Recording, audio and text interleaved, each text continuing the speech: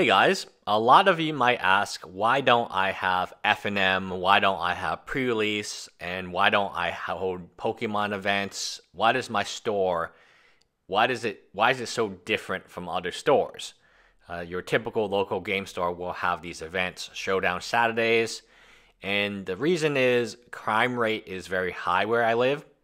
This apartment complex is maybe 5 or 10 minutes away from my work. I can probably see it from my workplace, and it is 5 to 10 minutes away from where I live, so it's right between where I live and where I work.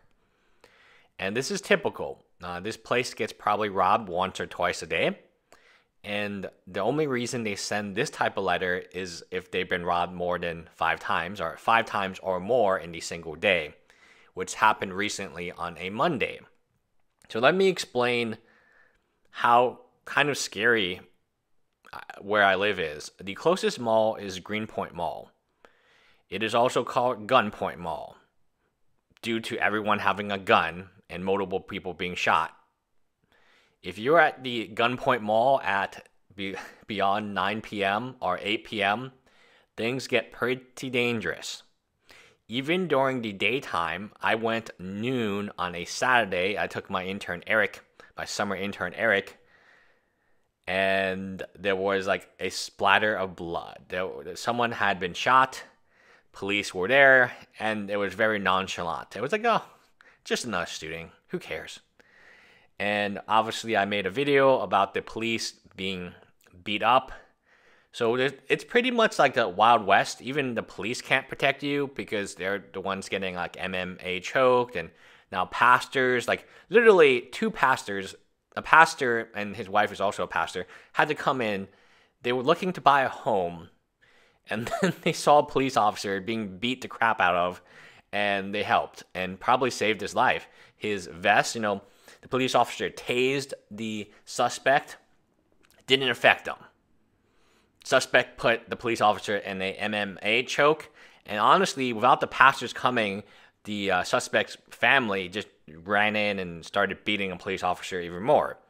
So obviously, the police officer was clearly undermanned. They should have sent more police officers to help him under this dangerous situation, and they live in my neighborhood. Now, I've been trying to investigate who they are because I know they live in my neighborhood. That has been confirmed, but my neighborhood, they have decided that it is in our best interest not to tell us who this person is. But again, what do? I do data analytics. I do big data and analytics for a living. So I already figured out who it is. I figured out who it is based on the address they live in. And it's interesting, right? Because it is at first I saw it was a bunch of squatters. But then I realized they just rent. So here's a newsletter telling the community, don't be afraid. We've been robbed 5 times in one day in broad daylight by 5 different people. I mean, this community has 200 people. So will 1 in every 40 people get robbed every day? It is not surprising to me. I don't want to be a Debbie Downer, but I do want to explain why my store, a lot of you will ask, I want to go to your store, I want to go to your store, I want to go to your store. And the answer is, no, you don't. No, you don't. One question is, why did I locate my store here if it was so dangerous? And the answer was, I did not know. So I looked at very cheap rent, and that was my bad. We are not renewing the lease. I've already said that. I tried to get out of the lease, but the penalties make it so that we might just well stay until October. So the lease ends on Halloween, October 31st. And the reason I chose the lease, well, my downtown Houston office is $5,500 for 825 square feet. Parking is $12 to $16 a day, which is actually 15 to 20 minutes away. And during summertime, where it's 120 degrees, that is not 15 minutes. By the time you walk to the office, you're sweating. And even if you're wearing a t-shirt and stuff, you're just sweating. And I was like, oh, well, look at this new trendy place. It's ample parking, so much parking. You could, honestly, 100 people could park there. It's like an empty parking lot behind the back of my building. It's a whole building. It's like a whole building that I rented for $2,500 for 3,500 square feet. 3,500 square feet is more than 4 times the size of my downtown office. And it is almost 1/3 the price. Okay, 1/2 the price. So I said, wow, numbers look great on a Monday, daylight. And then I realized, oh my gosh, like there's so many drunk people because we're developers and we like to stay and hang out late at night, but it's impossible. So that's why we work at my home every Friday, because it forces us to take the software, the hardware, the computers, anything, any valuables, now go to my home for Friday morning. And if someone left valuables Thursday night, they would be like, okay, that's fine. Because Friday night, there's a lot of drunk people. There's 2 bars right next to my area, and it gets very rowdy. It gets very dangerous. The glass in front of my store is always like partially cracked, which is annoying because the alarm system, you have to be very careful because it will always trigger the alarm system. It's pretty scary. I'm not gonna lie. Maybe like it's been my dream to own a magic store. And this is 100% my fault. I don't blame this on anyone. We are working from my home Mondays and Fridays now because of the home has been converted into like an office-like environment, and we might cancel the lease, eat the payment. It depends on the magic store, because if we didn't have the quote retail front, for the magic store, we wouldn't actually need that place. And it is possible in our contract to sublet it. I am a lawyer, so I put that in my contract.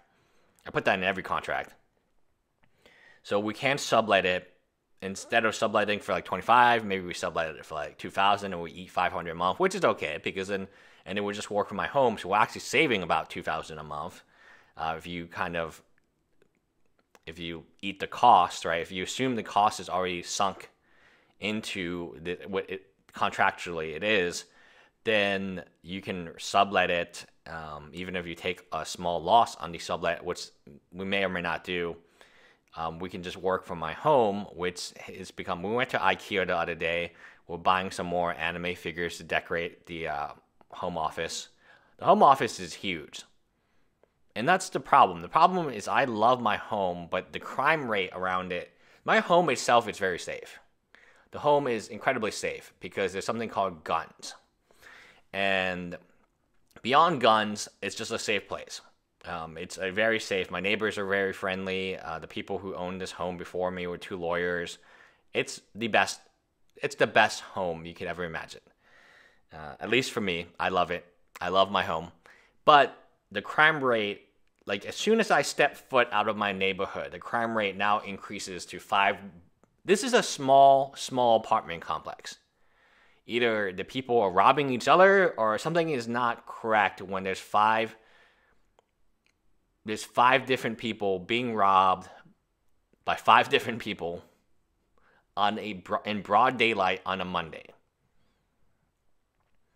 That's not normal, and that's not typical. It's not something where someone went trick-or-treating and then robbed. I mean, it's just, it's not like December, right, where maybe people are traveling. No, this is just a regular Monday. And this is why I cannot have F&M. This is why my store, I would never put my employees at risk. And I do feel like it is a risk to make anyone stay in my store past 7 p.m. Any night, especially on Friday night. And this is something that I am at fault 100%, hence why I have gone with the option of opening my home, which everyone loves, because home, there's food, there's cooking. We even have an IKEA bed that the employees wanted if they want to take naps. We have a bed in an exercise room. It doesn't even make sense why we need an exercise room, because we're all members of the same gym, which is like across the street. But anyway, they wanted an exercise room because one of our clients had one and they thought it was pretty cool. So we have an exercise room, we have a bed room, we have a place for them to shower if they wanted to for whatever reason. They wanted to buy shower curtains, and so they're never going to use it. They're just doing this to buy stuff. I'm almost certain this is what they're doing. But anyway, we have a beautiful war conference table upstairs. I mean, it is just gorgeous. I think I've shown you, I haven't shown you my home recently. It has changed a lot. And I'm slowly moving inventory from the physical store to my home office. And I have actually listed the office space for rent. So I'll still be liable if I don't get payment. So it's going to be really weird. I'm going to get payment from person A. Person A will pay me. Then I pay my landlord, and that will be it. And the utilities and stuff will still be under my name, but person A will pay me for that. So it's not a bad place. It's actually on the main street of the town I live in. So we're not talking about like the worst part of the city. We're talking about I'm located 6 blocks away from the police department. I'm located 5 blocks away from City Hall. Well, my City Hall, quote. And people are really friendly. I like the people, but at nighttime, I don't know what happens at nighttime. It's just like, you know, if you watch that Disney character with those stone people, I used to watch it, Gargoyles, and they wake up at night, but instead of protecting crime, like in the Disney, they commit crime. That's how I view my city. Is at nighttime, all these stone statues wake up, and now they're robbing people, and you know, I mean, the best example I have this. I have another video for you next week of a total epic rant, and I went to the Chase Bank next to my neighborhood, and I went back 4 times to try to get clean bills for the home ball, which is celebrating Chinese New Year. So I needed 5 100s, 5 50s, 5 20s, 5 10s, 5 5s, and I would put them in a random envelope. I have 5 employees. And then I would give them to employees as a bonus from me, not from the company, from me as a thank you. And so I needed fresh bills because giving someone a torn bill or a blood-stained bill or a ketchup bill or a smelly bill, that's just not like appropriate, right? That's the whole point of Chinese New Year's of this home ball, this red envelope, is to wish you good luck. So you do want clean bills. It took 4 blanking times, and then I just gave up, and now I'm going to PayPal the money on Tuesday. That's like the summary of where I live. So I know a lot of you want to come see my Magic the Gathering store, and the answer is you got to protect yourself. So bring some protection of some type. Bye, guys.